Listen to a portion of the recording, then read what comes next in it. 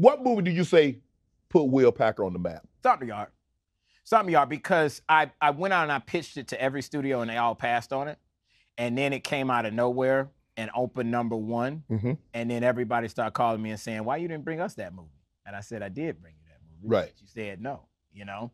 That's the one that made people say, oh, we have to take him serious. Right. Because that's what Hollywood reacts to, right? They follow the numbers. They don't care about, like, if it makes dollars, it makes culture. sense. Period. It's a bottom line business. It's a bottom line business. And so once I was able to come out and I was the #1 movie in the country for two weeks in a row, right. and people said, who the hell is Will Packer? Right. What is this movie, Stomp the Yard, that we didn't know about? But I had an audience. I had a demographic that was going to come out. Like I said, it wasn't the front row I was making that movie for, it was everybody else. Right. Got people excited about it. Right. That's how I got on the map, to be honest with you.